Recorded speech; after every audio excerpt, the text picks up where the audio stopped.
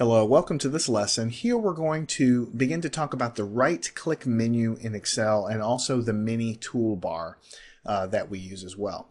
So basically, the right-click menu is a context menu that pops up and gives you a selection of entries that in many cases is very useful.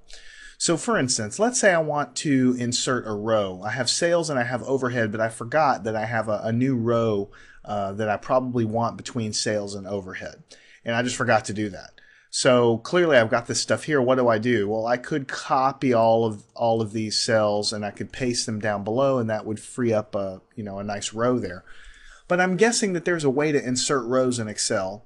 And I know that somewhere in this ribbon I can probably find it, but I'm guessing that there might be a context menu. So let me highlight this row and right click. And when I right click, I see this little pop-up menu down here.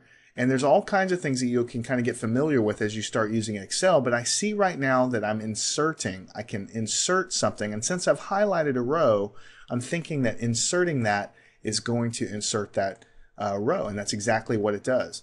So I can right click it again if I like, and I can insert again. And basically it's going to continue inserting rows there. Now I made a mistake there, let's pretend, so let me go and hit undo. That'll take away the last one.